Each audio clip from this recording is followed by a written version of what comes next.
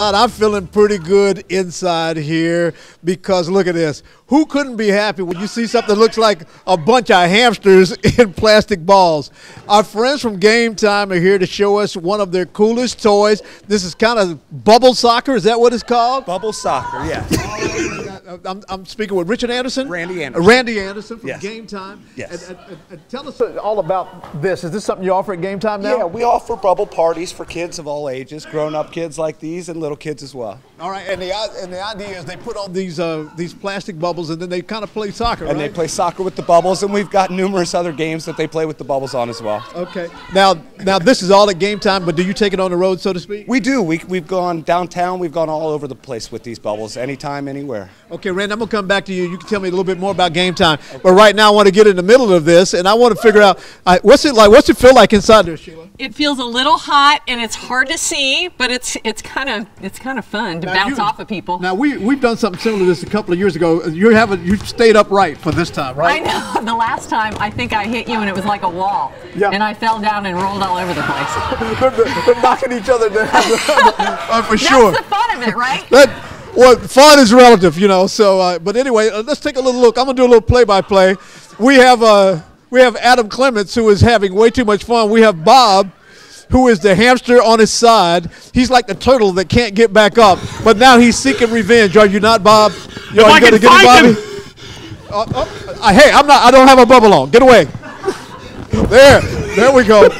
You know. Well, and as they continue to pummel one another, tell me more about what's happening at Game Time.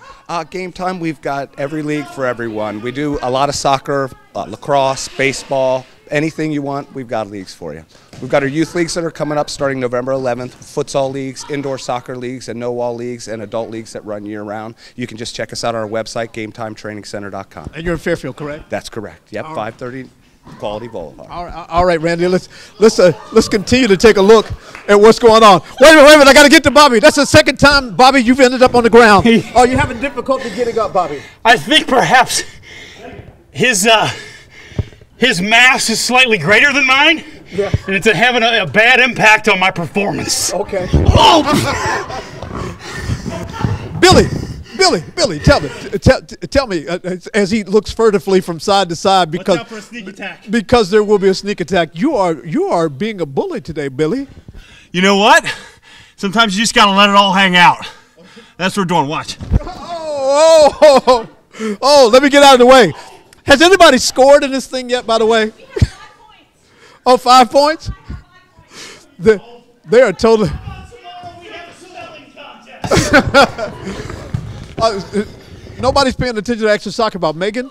Now you stay conspicuously out of the way. I'm trying. It's really hard to breathe, but I think that's just because I keep hitting each other. And she keeps looking out of the side of her eye. She can't keep her eye on the ball because she's keeping an eye on Adam. But anyway, there she goes. She goes in and she scores. It's hot here. All right. Yeah. Well, once again, that's Game Time. Would you?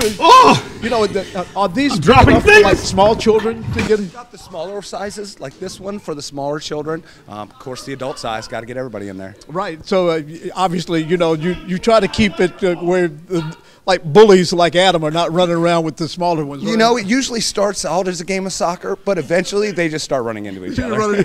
Because I'll be honest with you, I've done this once before. Part of the fun is running into each other. Clearly, and they are enjoying themselves. Yeah. Nobody really cares about the score except Megan. You know. So, but anyway, Bob says he's just going to stay down there.